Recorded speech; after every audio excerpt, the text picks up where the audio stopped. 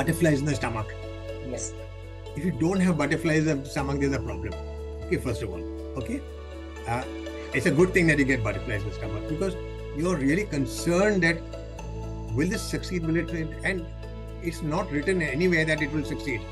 Okay. So now you have to then ask yourself, what can go wrong and what can go right? What do I do to boost the chance of the things that can go right? And what do I do to things to deal with the issues which are likely to fail?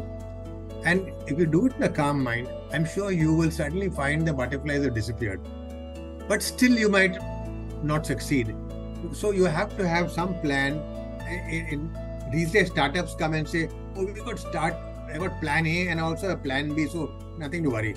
And I tell them, look, in most of our businesses, it's plan G which has worked, not plan A or B or C. You have to be flexible to know that if the moment there is some signal this is not working, you move to the next plan or change certain things. And you suddenly find that it's going to work. Because in your field of entrepreneurship, there's no textbook written that this is how you should do it. If it was written, it's been a problem because everybody would be doing it and there'd be no opportunity. So it's a good thing this book has not been written on how to succeed in an idea that you're pursuing. But if you can ask yourself, what are the things that can really make this a success? And just see what can be done to boost that. And the things that can go wrong, how do I cover it up?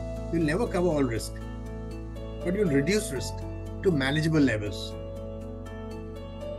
Thank you, sir. Ready to move to another model if that model, if you tried, is not working.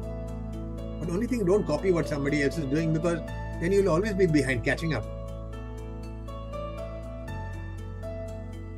Superb. Thank you so much, Raj.